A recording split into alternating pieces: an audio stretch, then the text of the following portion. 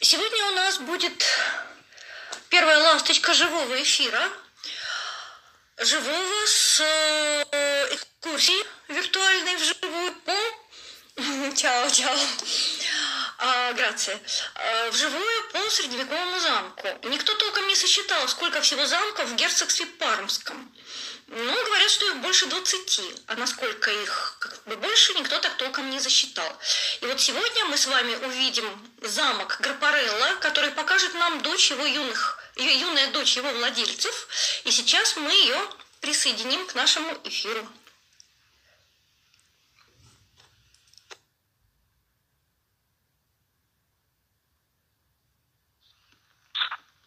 Ciao Chiara. Ciao Giulia. Giulia? Come Ciao. stai? Tutto bene, tu? Bene, ti faccio vedere dove sono.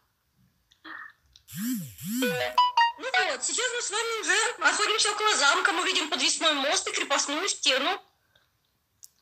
Allora siamo pronti, Chiara, possiamo cominciare. Bene, qui sta piovendo, quindi sono sotto l'ombrello. E adesso vi porto. La pioggia, la pioggia. È venuto uno scroscio di temporale primaverile. Ну, пока мы не пустились, пришла гроза, к сожалению, и наша сегодняшняя хозяйка вынуждена нас сопровождать под зонтиком. Anche in Russia, anche da noi c'è la pioggia oggi. Ah sì? Ah, ma la pioggia non ci ferma perché questo castello è bellissimo in tutte le stagioni. È un castello... Ну, замок прекрасен в любое время. Замок прекрасен в любое время. Боженька, видите, под дождем мы сейчас зайдем в замковые ворота. È un castello molto antico, Giulia, perché risale a prima dell'anno 1000. Carlo Magno, imperatore del Sacro Romano Impero, lo concesse nell'anno 810 ai vescovi di Piacenza. Этому замку около 1000 лет, даже больше 1000 лет. Он был построен во времена Карла Великого. Это очень старый замок, то есть даже как бы раннее средневековье, привет. Даже раннее средневековье. Вот сейчас мы входим по подвесному мосту, мы входим в этот замок. Come vedete ha proprio la struttura del castello medievale da fiaba, con i suoi ponti levatoi, il portone d'ingresso e poi intorno è circondato da un burrone che fra un po' vi farò vedere. Ну вот это как бы сказочный замок на самом деле, как мы привыкли видеть в сказках, в книжках. У него есть подвесной мост, у него есть все специальные там структуры для опускания, для поднимания этого моста, окружен он крепостными стенами. Il castello nasceva... Posso? Il castello nasceva inizialmente con una funzione difensiva che però mantenne fino al 1300. Dopodiché, siccome si diffuse l'artiglieria con i cannoni, il castello non poteva essere adattato perché sorge sulla roccia, quindi intorno c'è il vuoto, vedi questa è tutta la roccia su cui è costruito il castello, quindi non l'hanno adattato per l'artiglieria e il castello si è trasformato in un palazzo nobile. Значит, первоначально замок был построен. Chiara, la gente ha detto che il castello è come de fiaba, è bellissimo. Sì, sì, infatti, è il tipico castello delle fiabe, vedi? Вот, замок этот был в 1300 году был сделан в качестве как бы крепости укрепительной. Вот в башне были даже специальные отверстия для орудий. И лишь потом, после 1300 года, он был потихонечку трансформировался в аристократический как бы дворец, в котором уже могла жить семья, а не только обороняться от врагов. Ага. Allora, adesso ti voglio far vedere per prima cosa l'antico corpo di guardia che oggi è la suite esclusiva nella quale si può dormire. Noi abitiamo nel castello, l'abbiamo comprato nel 1993, è la nostra casa e fra le varie attività che proponiamo, rievocazioni storiche, visite guidate, tantissime altre, abbiamo l'opportunità di dormire come in una fiaba. Questo vi porto. Ну, сейчас она нас поведет вверх, поведет нас во внутренние помещения. С 1993 года семья постоянно живет в этом замке. Это дом, фактически это дом, в котором они живут. Вот сейчас нас ведут уже во внутренние помещения, да, по лесенке. Eccoci. Allora, vedi, siamo proprio dentro le mura. Questo è un appartamento che sta a cavallo del portone d'ingresso. Вот, мы входим в замок. Вот представляете, это дом. Люди здесь живут с 1993 года постоянно. Ed è un appartamento pensato per una coppia oppure per una famiglia. Это как бы и questo appartamento è possibile acquistare per vacanze? Allora, noi di solito lo diamo per qualche giorno, un weekend, una settimana. Sì, Ah, sì, ok. assolutamente sì. Qui c'è la doccia con la cromoterapia. Вот там сейчас показывают ту часть замка, которую можно остановиться на день, на уикенд, ну максимум на неделю, но не больше. То есть по договоренности здесь в башне можно поселиться, ну буквально на несколько дней. Сейчас нам внутренность этой башни показывают. Как бы достаточно большой такой как апартамент для семьи. Ага.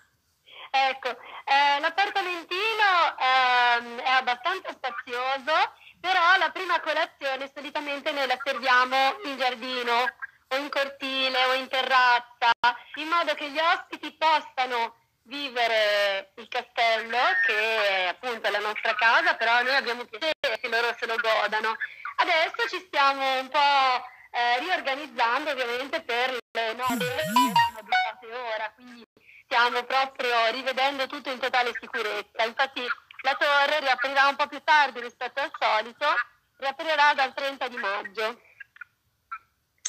Ну вот как бы пока они, естественно, не открыты, и только где-то в конце мая они начнут пускать сюда посетителей. Вообще, те, кто останавливаются в замке, им разрешается выходить и в сад, и выходить во двор, то есть как бы это такая маленькая жизнь в замке для тех, кто хочет там переночевать. E questo è il cortile. Questo è il cortile cavalleresco, vedi, dove con questa scalinata nobile entriamo nel salone d'onore del castello, quello che proprio dal 1300 diventa la sala dei banchetti e delle feste. И сейчас из рыцарского двора мы сейчас вот по этой лестнице поднимаемся, ну как бы в зал чести, который постепенно превратился в зал для, ну банкетов так не скажешь, для рыцарей, да, в зал празднеств, как бы аристократических. Вот сейчас мы сюда поднимаемся. Molto bello qui, molto particolare, il soffitto in legno ha tutte queste coppelle dorate che servivano ad aumentare la luminosità la sera, quando la sala veniva illuminata con le candele, le torce. Вечером в зале включают факелы, включают свечи, и особенным образом это смотрится. Вот там деревянный потолок, он сделан с такими золотыми небольшими лампочками. Вот когда включают свечи, когда включают все это освещение, то там такой блеск, в общем, особенным образом это смотрится. Такой интересный очень особенный зал, как сказала наша хозяйка.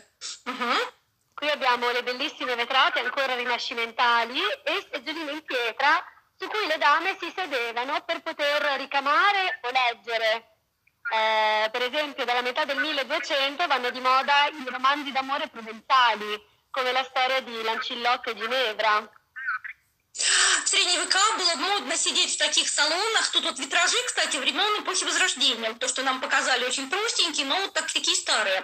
Во времена рыцарские было дамам как бы нравилось сидеть в вот таких салонах около витражей с видом на сад и читать рыцарские романы, типа там про короля Артура, про Ginevra e так далее.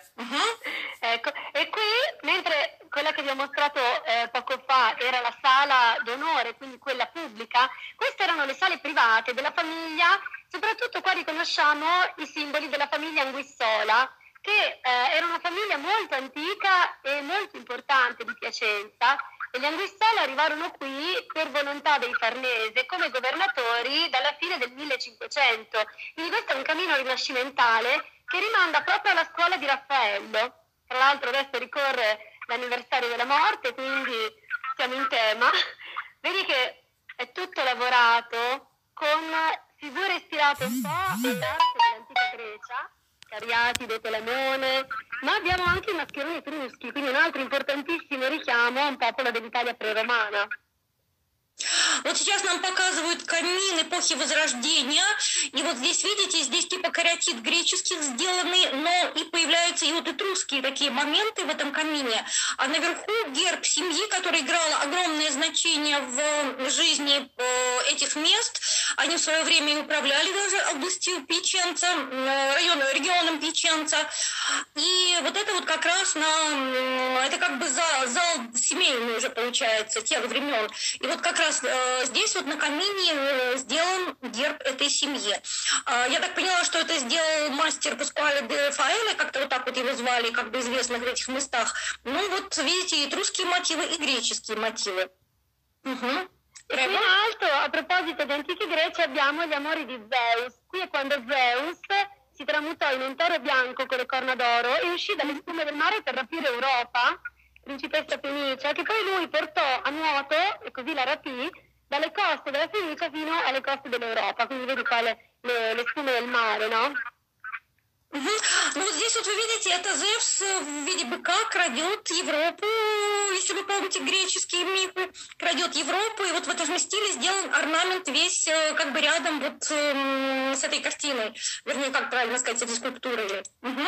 Ecco, qui sempre a proposito degli amori di Zeus, abbiamo Zeus tramutato in un cigno che seduce Leda, quindi Leda e il cigno, sì.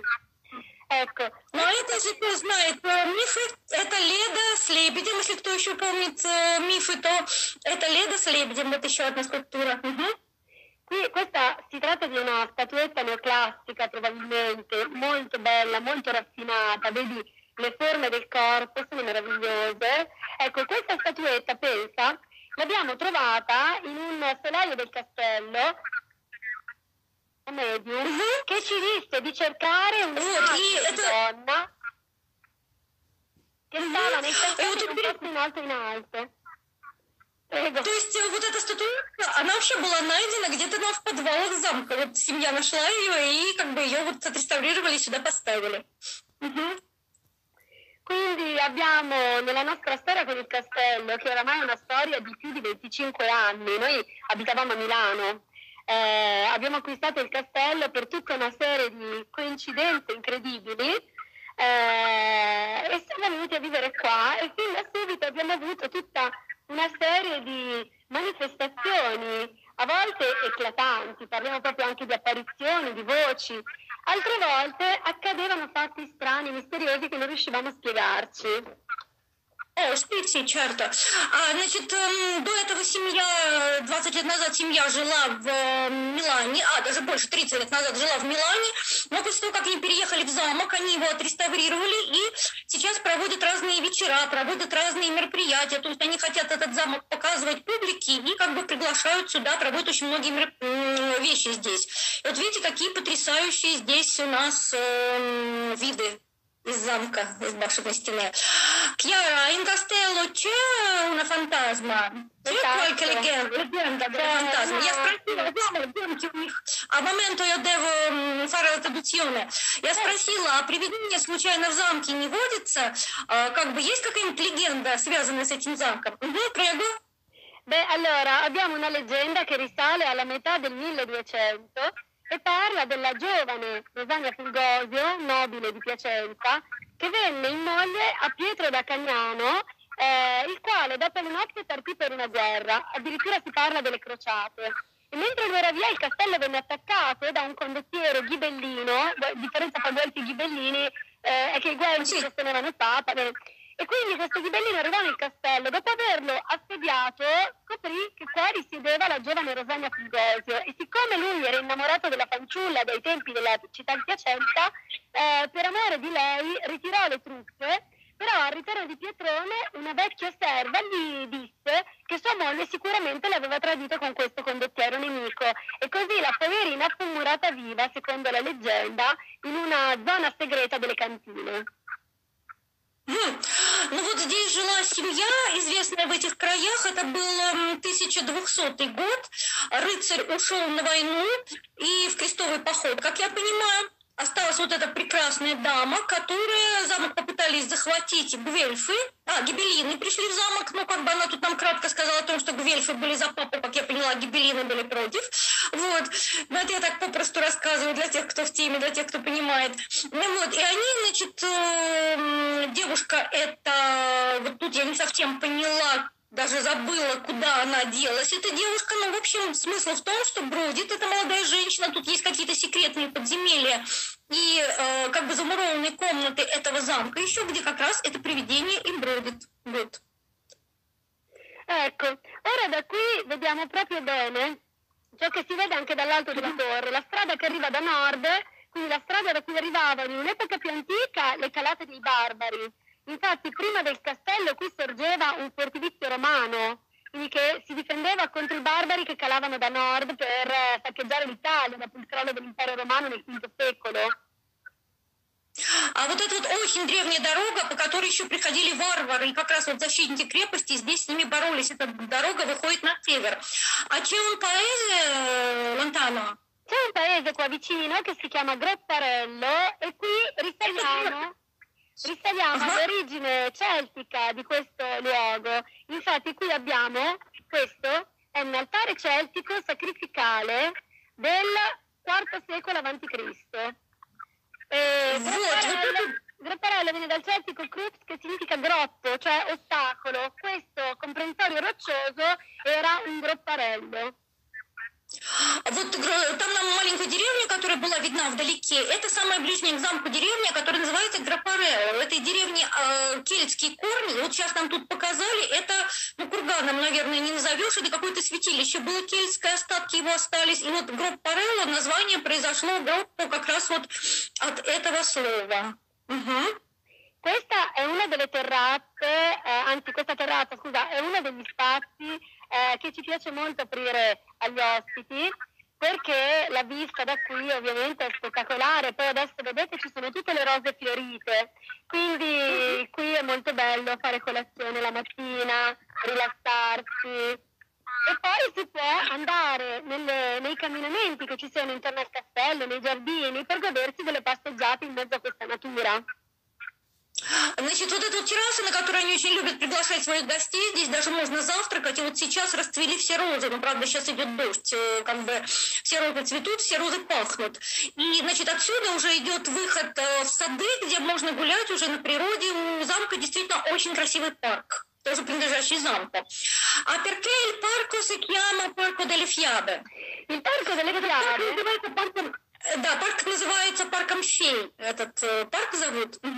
Allora, il Parco delle Fiabe è un progetto che nasce nel 1996, quando ci rendemmo conto che volevamo condividere le emozioni che provavamo in questo luogo con i nostri turisti, ma soprattutto con i bambini, perché il bambino ha un potenziale enorme di comprensione, di sensibilità e la nostra società non è molto abituata a condividere con i bambini cose preziose, autentiche, quindi abbiamo voluto aprire il castello ai bambini fornendo loro un punto di vista fiabesco, per cui abbiamo costruito un percorso con degli attori formati da noi all'interno del nostro circuito che interpretano personaggi di fiabe archetipiche, creando un percorso emozionale che i bambini vivono per davvero e alla fine loro combattono anche contro streghe, orchi, guidati dai cavalieri, per portarli in una dimensione di realtà ma di gioco in questo scenario meraviglioso. Вот парк этого замка называется парком фей, парку дель Фьябе, потому что они еще в 1996 что ли, году они решили, как бы, ну так как замок, действительно как замок из сказки, они решили приглашать сюда семьи с детьми и устроили вот этот парк для детей. Была создана ассоциация, которая устраивает специальные игры, устраивает представления, там появляются и орки, там появляются и феи. То есть здесь проходят специальные программы для всей семьи и программы, в частности, для детей. E quindi accanto al Parco delle Fiabe poi sono nate le visite in costume dentro il castello, con la dama, il cavaliere, il monaco medievale. E il parco invece è proprio un percorso che accoglie tantissimi bambini. Tra l'altro c'è poco la difficoltà della lingua perché è talmente coinvolgente. parte della battaglia, no? Dove loro combattono con le spade e quindi si riesce, diciamo, a fare anche con bambini stranieri, con famiglie straniere. Quest'anno il Parco delle Fiabe... Finisco? No, volevo solo dirti, quest'anno il Parco delle Fiabe partirà probabilmente da metà giugno. Aspettiamo un attimo perché quello ha bisogno di un grado di coinvolgimento, quindi faremo gruppi molto piccoli, però i bambini devono poter giocare. Они, значит, там проходят различные представления, то есть там бродят монахи, там ходят дамы и рыцари. Вот когда проходят эти манифестации, ходят дамы и рыцари в соответствующих костюмах. И как бы детям, конечно, все это очень нравится. Но, к сожалению, сейчас все закрыто, откроется оно только в июне. И где-то в середине июня пока предварительно, потому что пока разрешения нет принимать большие группы, там и школьники приходят, там специальные программы для школьников. И как бы группы только маленькие могут быть, то есть, видимо, вот 7 с детьми, и все. И пока таких больших представлений они делать не могут. Chiara, la tua famiglia è un membro dell'Associazione dei Castelli di Piacenza, sì?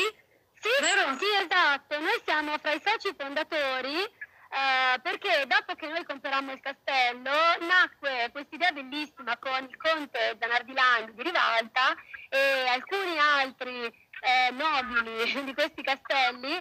Nacque questa idea di creare un circuito turistico che riprendesse l'antico ducato dei Farnese, che si formò quando Alessandro Farnese salì al Colle Pontificio col nome di Paolo III e mise insieme Parma e Piacenza per creare un ducato per il figlio Pierluigi, che divenne il primo duca di Parma e Piacenza. Я спросила Кьяру, насколько помню, ее семья является одним из учредителей общества, которое называется «Замки герцогства Пармы и Пьяченцы». Да, наряду, вот начинали они это вместе с семьей Занарди Ланди, кстати, представитель семьи Занарди Ланди был послом Италии в России несколько лет назад, и я вот рассказывала, у меня даже есть фотографии и маленький рассказ здесь на страничке о замке Ривальта, который принадлежит семье Занарди Ланди. И вот вместе с этими семьями они были первые, кто учредил, потом присоединились другие замки.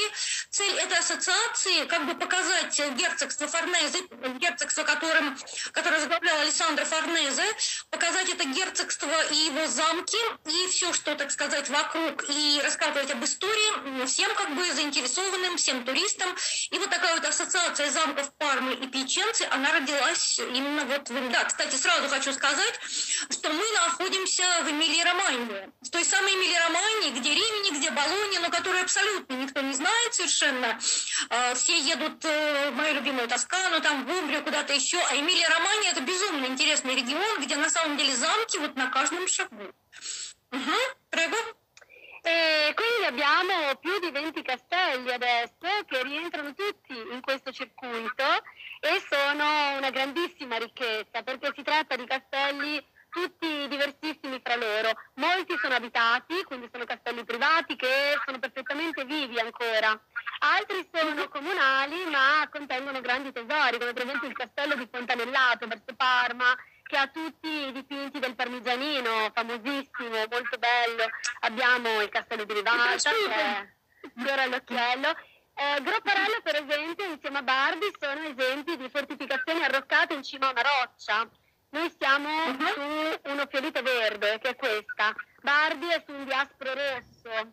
Bardi è enorme, Gropparello è molto più contenuto perché la roccia è stata tutta scavata e aveva una dimensione più contenuta, però il nostro castello è veramente unico perché vedete che forma proprio all'interno una serie di... Sì, la gente mi scrivono ora che è bellissimo e fantastico e gli piace anche la nostra guida. Grazie mille. Sì, complimenti, Chiara. Значит, в эту ассоциацию входят замки, не только находящиеся в частной собственности, которые тоже открыли для посетителей, но и замки, которые находятся в государственной, как бы в коммунальной собственности, в собственности местных муниципалитетов. Вот я тоже рассказываю про призрак, и у меня есть фотографии и рассказ, даже вот здесь в Инстаграме, замки Барди. Это вот Барди и Гроппарелло, это как раз замки, как бы крепости, замки, вот Рочча, это как бы скала. Это замки, которые построены на скале, замки такие вот укрепительные. Но если замок Барди, он огромный, он построен на как бы сухой такой скале, там очень много места, то Гроппарелло построен на как бы зеленой скале, то есть тут все в лесах, тут все в зелени, и он очень небольшой, потому что места на скале было не так много, чтобы строить этот замок. Но, как говорит сама хозяйка, замок уникальный, и он, действительно, я думаю, вы с нами согласитесь, что замок просто очаровательный. Я, например, в него вообще влюбилась. Prego. Il castello, come vedete, è tutto decorato con fiori bianchi, perché a quanto pare la nostra Rosagna, la presenza che aleggia fra queste mura come un angelo custode in realtà, ha una predilezione per i fiori bianchi. Quando abbiamo provato a piantare fiori di altri colori, sono morti tutti. I fiori bianchi prosperano. In effetti sono bellissimi fra le mura.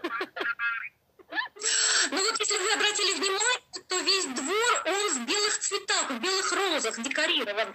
Есть, ну, как бы такая легенда, что белый ангел хранит этот замок. И как бы в честь его в розарии выращиваются как бы вот именно белые розы, вот, которые на всех стенах, которые украшают все дворы. Хотя вот легенда или не легенда, но Кьяра говорит, что остальные почему-то не приживаются. А вот белые розы растут, цветут, а вот внутри как бы замка, внутри вот замковых дворах растут только белые розы. Может быть, в легенде что-то есть, действительно. Может быть, белая дама. Forse c'è la dama bianca che passa in castello, il fantasma di dama bianca. Я сказала, что белая дама, это все обеспечивает. Allora, Rosagna è stata vista diverse volte. Abbiamo anche degli studiosi molto seri che oramai da anni ci seguono e riescono veramente a rilevare immagini, fotografie, tutta una serie di cose che sembrano davvero essere tracce di energie che sono rimaste in qualche modo legate a questo luogo, forse perché hanno provato in questo luogo emozioni forti, non per forza di cose negative. Quindi noi ci siamo formati oramai da 25 anni vivendo a stretto contatto col castello, ci siamo formati l'idea che certi luoghi davvero diventino dei contenitori di vite, di emozioni, di passioni, c'entra anche la nostra, anche noi amiamo molto questo luogo e ci sentiamo come se fossimo stati accettati dalle presenze che sono molto, diciamo, forti qua. Ну вот она говорит, что на самом деле отрицательных эмоций здесь нет. Здесь очень добрая, теплая, положительная энергетика. И вся семья, она просто влюблена в этот замок. И вот Кьяра на полном энтузиазме старается как-то его показать, старается о нем всем рассказать. И как бы вот эта вот теплая энергетика, и вот эта какая-то связь у них чувствуется с этим замком, вот с тем, что вокруг. И вообще замок очень органично вписан в природу, вписан в окружающее пространство. И как бы это действительно место очень-очень красивое. Chiara, ma io so che fai lezioni della cucina nel sito del Castello. Я спросила, пара продукционная. Я спросила, я знаю, что у Кьяры есть еще одно хобби. Она проводит на сайте, правда, это платно, но под запись на сайте замка она проводит уроки средневековой кухни. И я очень этим впечатлилась тоже. Allora, vi spiego. Mio padre è originario di Milano. Mia madre però è originaria delle zone fra la Toscana e il Lazio. E come sapete sono fra le zone d'Italia. Oddio, in Italia si mangia benissimo dappertutto. Però sì. la cucina toscana è molto ricca proprio di attenzione. Dici della cucina toscana. C'è un'attenzione al prodotto tipico, al salume, alle tradizioni tramandate. Lei viene da una grande famiglia con tradizioni legate alla caccia, legate alla campagna, le produzioni dei contadini, l'olio toscano extravergine d'oliva. Quindi lei ha proprio nel suo DNA una tradizione di origine ancora etrusco-romana medievale. Lei a Milano, dove si è trasferita per sposare mio padre, ha fatto una bellissima carriera perché si occupava di restauro, expertise di strumenti musicali antichi, ha curato restauri importantissimi come quello del Museo Corriere di Venezia, il Museo della Scala di Milano. Però l'unica cosa che a Milano le mancava veramente erano i profumi. i profumi del cibo, della campagna, dell'aria, della terra. Quindi lei ha coltivato il sogno di una casa fuori dalla città, in un luogo naturale. E così nel 93, per caso, hanno scoperto questo castello e quando siamo venuti a vivere qua, la cucina è subito saltata fuori come un elemento fortissimo della nostra scoperta di questo luogo. Значит, вот интересная такая история, что папа из Милана, папа, значит, всю жизнь, как бы папа родился в Милане, и потом он женился на маме, которая родилась на границе Лацио и Тосканы. И дальше мне тут Кьяра долго рассказывала, какая потрясающая тосканская кухня. Вообще это деревенская кухня, это колбасы, это оливковое масло и так далее. На что я ей сказала, что кому ты это вообще все говоришь про Тоскану. Вот, и мама сделала очень неплохую карьеру. Она реставратор старинных музыкальных инструментов. Причем известный, как я понимаю, реставратор. Но мама всю жизнь вот тяготела к той жизни, которая осталась там позади. Когда повезло им переехать в замок, то мама как бы занялась тем, что начала все время готовить. И потихонечку это все трансформировалось вот как раз в уроки кухни. Это кухня с этрусскими корнями, кухня с римскими корнями. То есть средневековая кухня. Вот периодически они еще и учат всех желающих. Вообще они учат вживую. Но вот сейчас во время карантина они на сайте как бы замка проводят запись и дальше уже проводят уроки, целый средневековый обед, готовят, как бы все желающие готовят вместе с ними, им показывают, как это делать. E dove siamo adesso? Adesso siamo in una stanza che era una dispensa nel 1500, in epoca rinascimentale. È una stanza molto buia perché è in pietra, tutta costruita con l'offiolite su cui sorge il castello. Le finestre sono piccole proprio perché non facendo entrare la luce e il calore del sole si conservavano intatti tutte quelle materie prime che servivano proprio per la cucina rinascimentale, che era ricchissima in Italia. Вот сейчас нас привели в старинную, как бы даже кухню. Она находится в помещениях времен, отреставрированных во времена Возрождения. Здесь очень маленькие окошки, и сюда попадает очень мало света. Почему? Потому что те материалы, из которых как бы сделаны этой стены и все остальное, они могут пострадать под влиянием яркого солнечного света. Поэтому вот здесь лампы включают, а так здесь темно. Это вот такая кухня эпохи Возрождения.